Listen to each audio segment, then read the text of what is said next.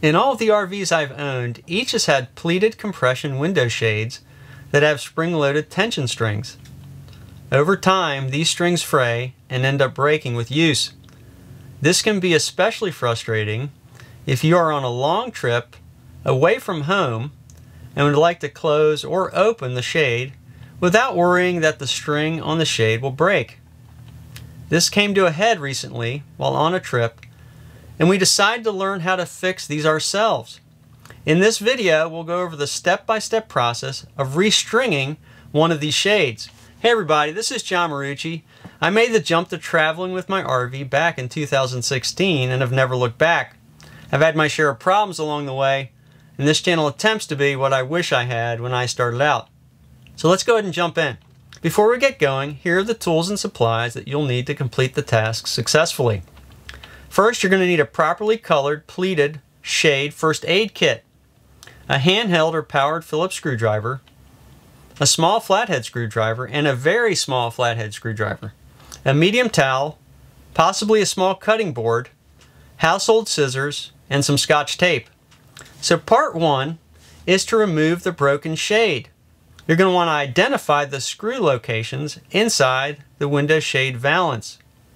These may be different for different window shades within the RV, and sometimes it's difficult to find them. Next, using your Phillips screwdriver or power driver, remove the screws that attach the valance to the wall and remove the valance physically from the wall. Next, using your Phillips screwdriver or power driver, remove the screws that attach the shade itself to the wall. And then you're going to want to remove the tensioner screws from the wall at both sides at the bottom of the shade. As you can see from this picture, the string is completely frayed. The next part is to restring the shade. First step is to lay the broken shade on a flat surface on a medium-sized towel. You can also place a small cutting board under the shade to ensure that you do not damage the surface you're working on. Next up is to use a small or very small flathead screwdriver and pry off the 4 end caps from the frames of the window shade. You need to be aware that these are plastic and can be broken. Try to gently pry the caps off. Sometimes more pressure may be required. As you can see from this attempt, the end caps can be stubborn at times.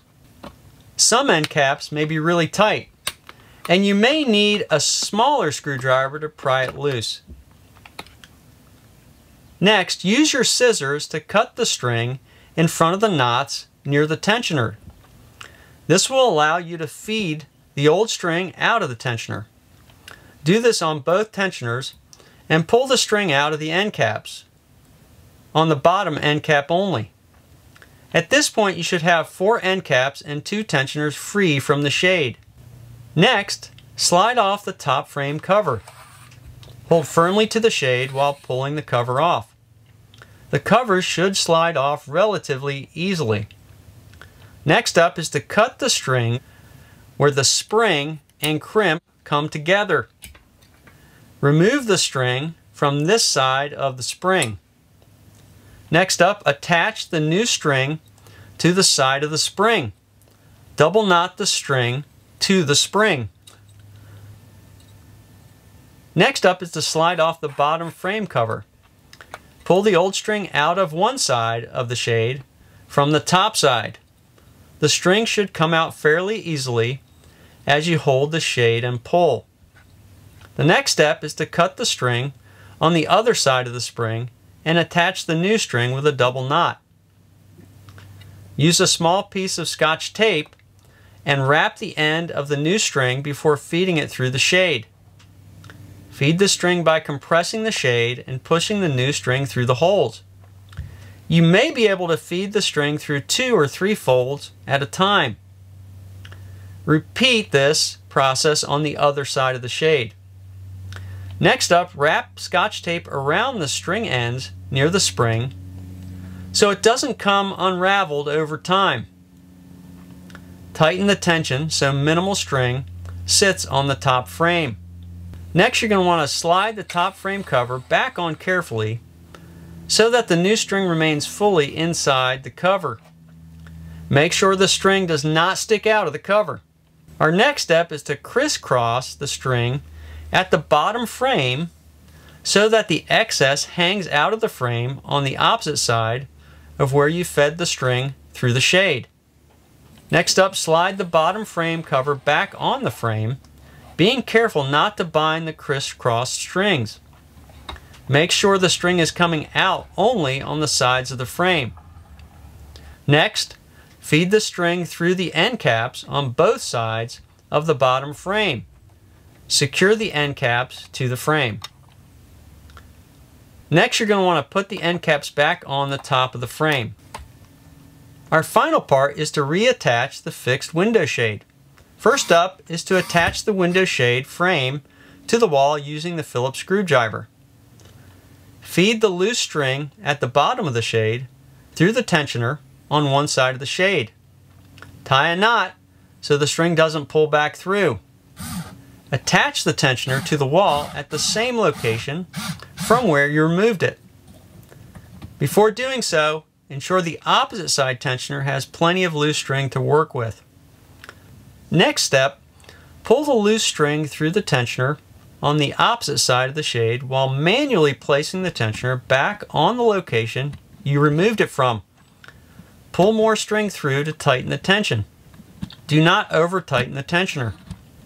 You may have to move the shade up and down while holding the string taut to get the right tension.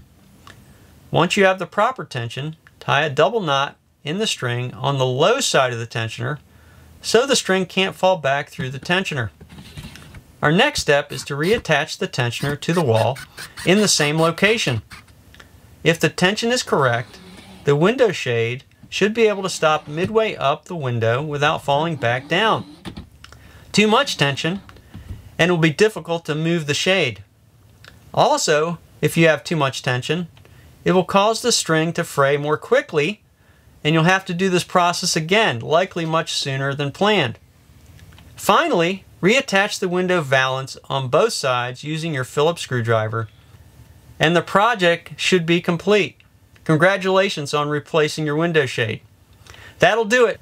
For a written version of these steps, visit the resources page on johnmarucci.com. If you found this video helpful, please click the like button. We'd love for you to join the On the Road team by subscribing to the channel. If you want to dive deeper, we put more content and photos on Instagram and Twitter at John Marucci.